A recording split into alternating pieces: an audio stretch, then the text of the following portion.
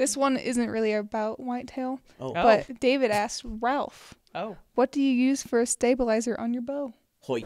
Hoyt. All of our Hoyt stabilizers, we go with either extension, the short or the long versions. We try to get a better balance on each one of our bows. And really, that's about it. On any stabilizer, if you're setting up your bow, maybe bring your bow into the shop and try different ones and put them on and walk out on the range and feel the balance and see which one feels better for you.